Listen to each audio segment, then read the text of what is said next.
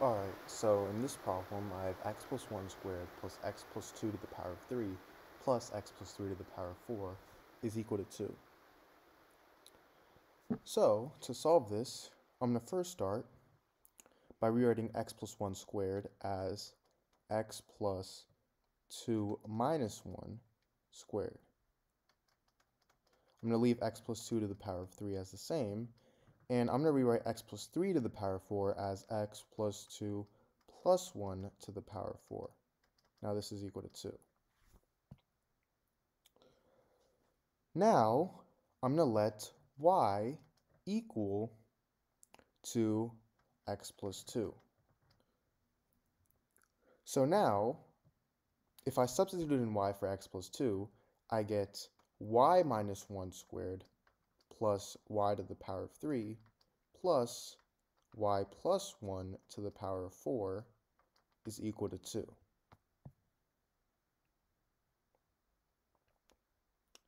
And now I'm going to expand this. So y minus squared, that's equal to y squared minus 2y plus 1.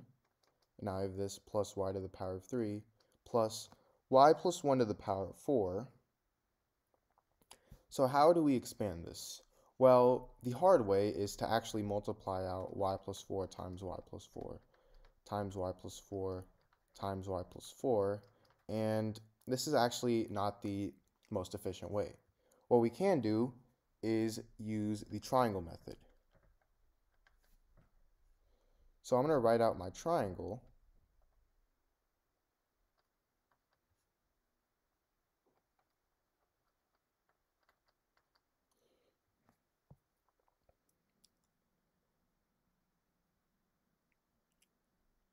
So this is going to be equal to 1, because this is the fourth row, this is to the power of 4, we're going to be using this. So we have 1, 4, 6, 4, 1. So we're going to multiply, since our first number is 1, we get 1 times y to the power of 4 plus, next number is 4, 4 times y to the power of 3 plus, next number is 6, 6 times y squared. Notice how our exponent is going down each time, plus our next number is 4, so 4 times y plus 1. Our last number is simply 1.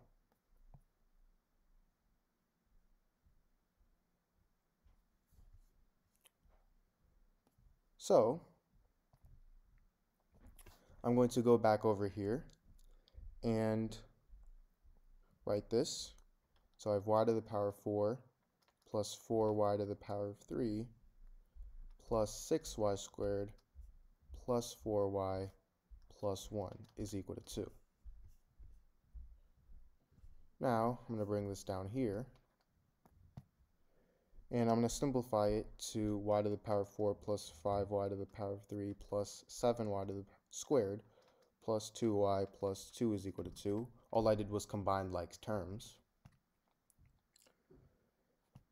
And now, if I subtract 2 on both sides, these two cancel out, and I get y to the power of 4 plus 5y plus 7y squared plus 2y is equal to 0.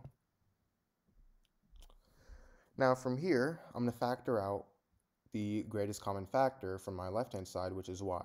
So I get y times y to the power of 3 plus, supposed to be 5y squared. And this is supposed to be 7y, this is supposed to be 5y squared. So I have y times y to the power of 3 plus 5y plus 7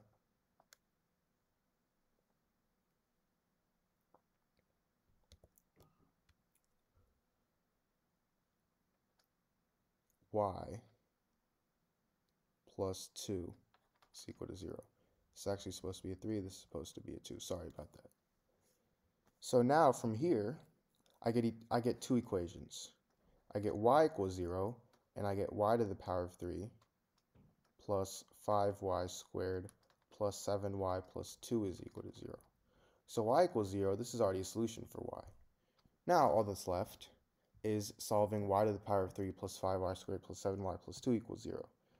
And how we're going to solve this is we're going to first find one solution to this and then use that one solution to find the remaining. So to find that one solution, we just have to guess.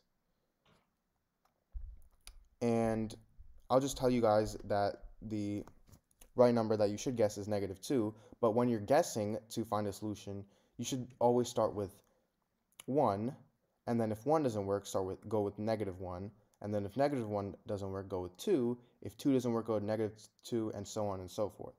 So let's pretend we did all of that and we got to -2. Because this works,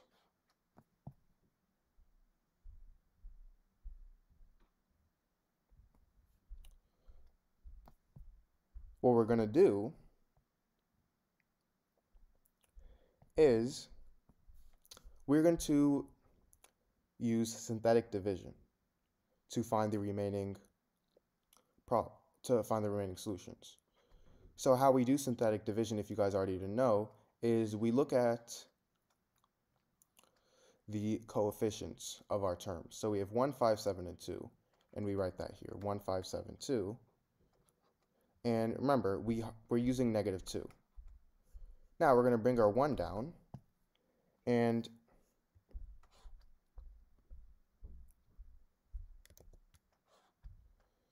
-2 times 1 is -2, so I'm going to write the multiplication of these two over here. And now 5 plus -2 is 3.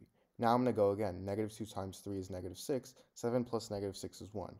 Finally, -2 times -2 times 1 is -2. 2 plus -2 is 0. So 0 is our remainder, and we are left with 1, 3, and 1, meaning we get y squared plus 3y plus 1 is equal to 0. So since we had -2 as y, that means we have y plus 2 plus 2, -2, times y to the power of y squared plus 3y plus 1 is equal to y to the power of 3 plus 5y squared plus 7y plus 2. And we already know that y plus 2, if this is equal to 0, then y equals -2. We already got that. So now all that's left is y squared plus 3y plus 1 is equal to 0. And to do this, you actually have to use the quadratic formula. But if you do end up using the quadratic formula, you should get that y is equal to -3 over 2 plus the square root of 5 over 2. So now that we know this, and we have two solutions for y, remember how we let y equal x plus 2. Meaning, y is equal to -2 plus 2. We have y equals 0 over here, so y is equal to 0 plus 2. And y is equal to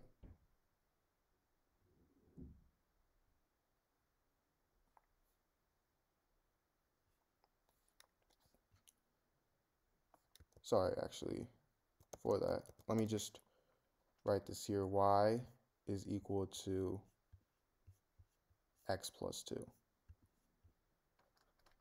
So I'm going to first write 0. So I have 0 is equal to x plus 2. And I get x is equal to -2. So this is one solution. Now I get -2 was our other solution. So -2 is equal to x plus 2, meaning x is equal to -4. Now finally I get x plus 2 is equal to -3 over 2 plus the square root of 5 over 2. And this means that x is equal to -7 over 2 plus the square root of 5 over 2. So these are my three solutions to this problem.